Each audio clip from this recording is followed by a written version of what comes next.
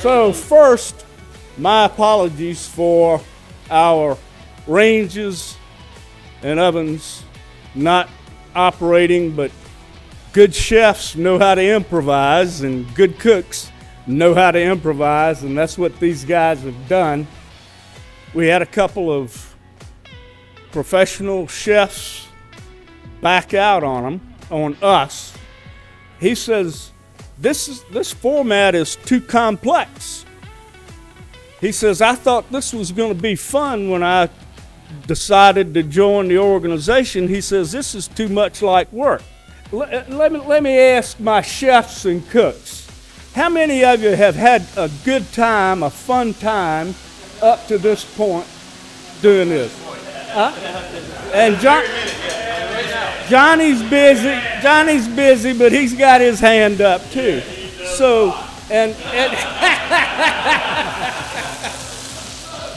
I reached out to Jerry Simonetti, who is owner and head chef at Lily's Bistro in Lake Wylie.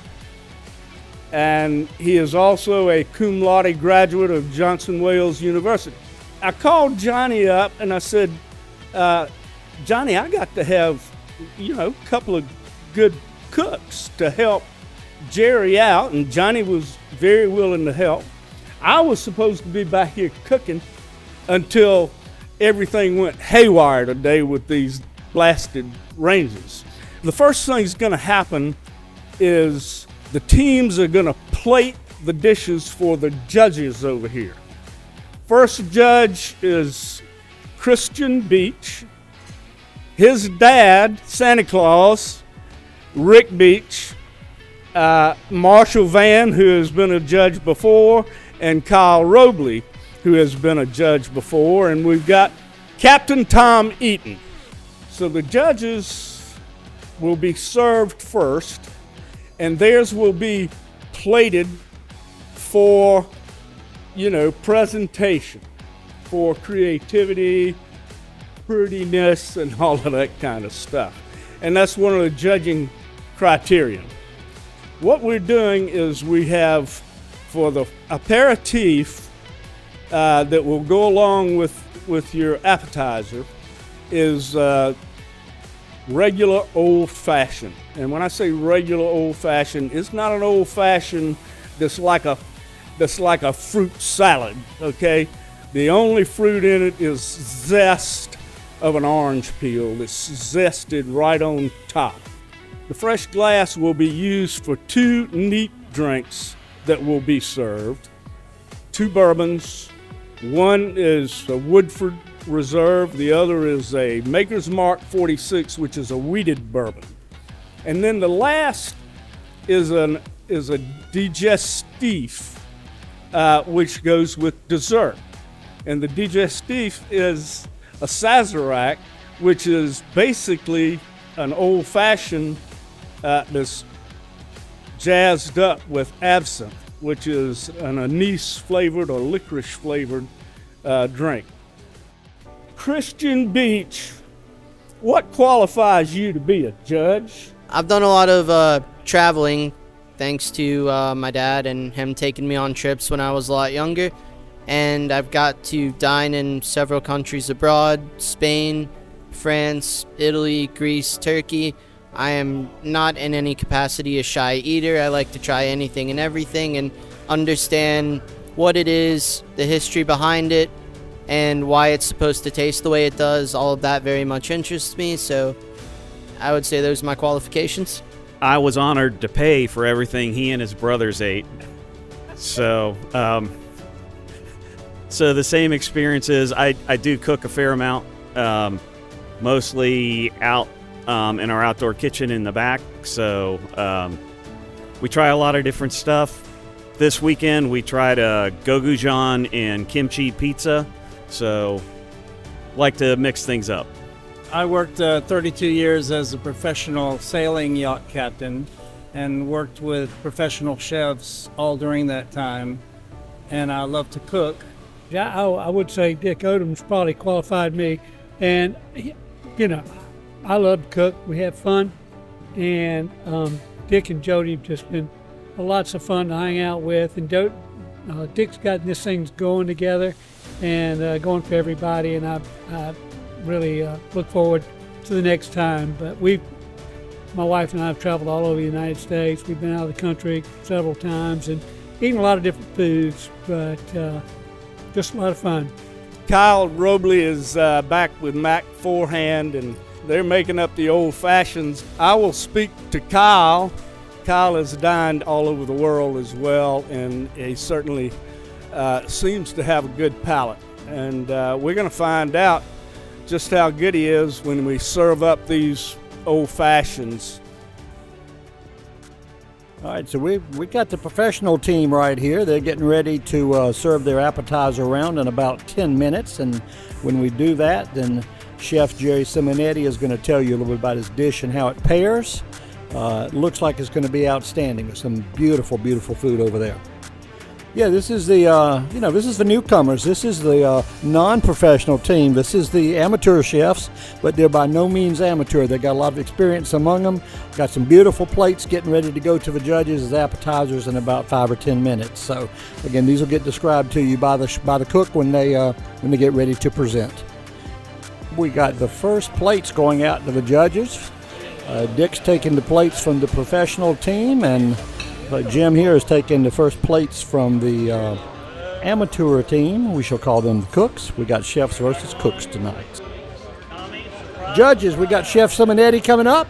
He's going to tell you a little bit about his dish. It's a pan-seared pork tenderloin with a orange-scented and Basil Hayden goat cheese. And Billy? Thank you, Chuck.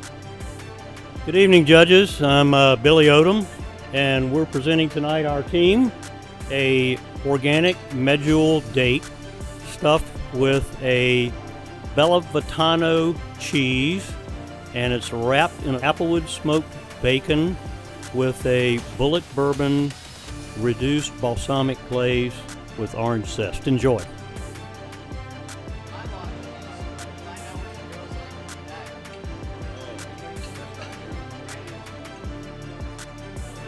We're back here to the cook team, getting a little pasta ready for the first entree course. Woodford Reserve going into the next. That's the key. Woodford Reserve.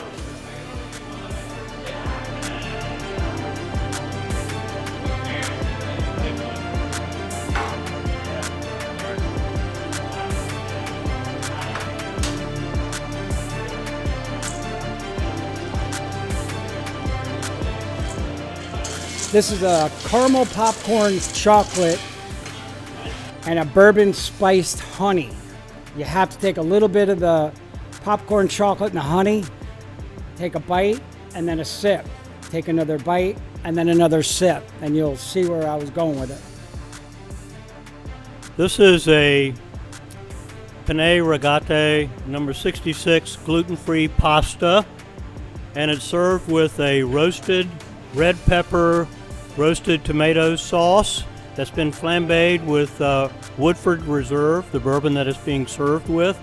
And it's also accompanied by some grated Parmigiano Reggiano cheese with a little bagel and roasted asparagus on the top. Enjoy.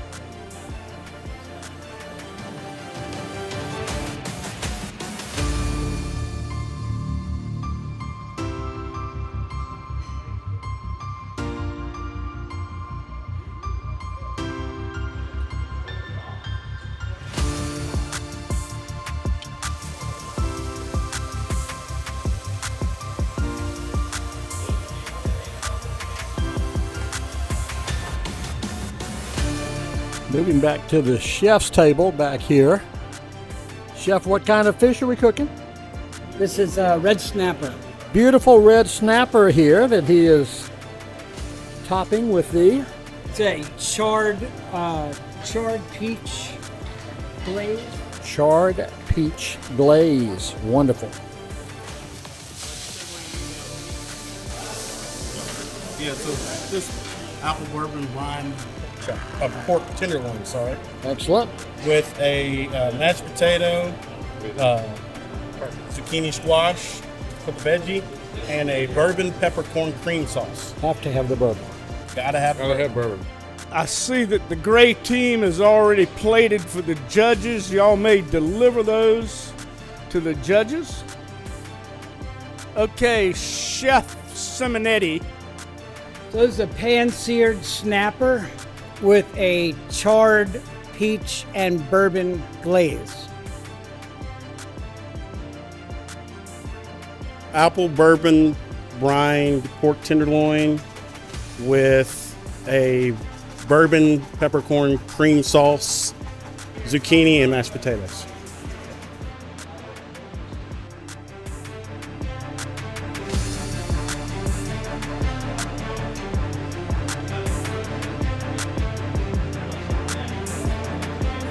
So the food's been delicious, absolutely, and presentation's been excellent across the board. I think on the flavor side is where the food really excels. And it's gonna be a really difficult decision to pick a winner. I can only ditto what Kyle has said. It's my hat goes off to both teams here, and you know I love everything that they've had. There's not been one thing that I have on either team that I've said, nah, not really for me. So my hat goes off to both teams. I have to agree that both teams have done a great job producing a lot of nice food, a lot more food than we can possibly eat. I mean, it couldn't be more different, the two that would come at the same time. And then they came different this way the next time. Yeah, right. It was just amazing. Yeah, I mean, I have to echo that, the choices between one great dish versus another great dish. I will tell you that I think the creativity tonight has been off the charts. I mean, there's been some really creative dishes that I never would have thought of that my wife is absolutely going to love. So taking those home for sure. I mean, I don't know if I could phrase it any better than the collective.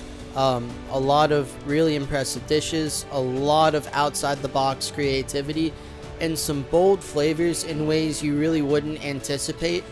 And it's just been fantastic on both ends. It is a really tough decision between option A and option B, both of them being awesome. So, wonderful.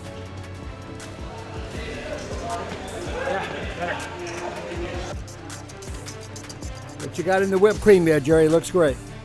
It's what's on the strawberries is what's different. So we got a little sugar, a little bourbon. What else we got in here? A little salt. Sugar and bourbon with a little bit of salt on the strawberries for secret juice. All right. And again, we have very different going on here. You want to tell me about it? So we've got a Maker's Mark bourbon cream cheese brownie a la mode. So these are macerated berries, macerated in sugar and bourbon with chantilly cream and a spiced chocolate drizzle. We're getting close to doing our voting, and the judges have at least a partial list of things that they have been looking for: originality, creativity, presentation and appearance, aroma, taste, economy, making the most with the least, special and or secret ingredients, cooking hacks or techniques. Now, the judges have just given these ideas about what to look for, but they're given no metrics. I haven't advised them on how to grade any of these or how much weight to give to any of these. And so what I am asking them to do this time is to vote for the red team or the gray team. So I'm going to start from the top. I got gray. One for gray. From the next one is gray. The next one is gray, and that's a winner. Winner, winner, chicken dinner. Now, just so you know, the next two are red. So, I mean, it doesn't get any closer than that. And I want to thank all of the judges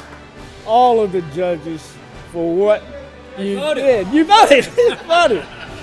And Johnny Smith, thank you too.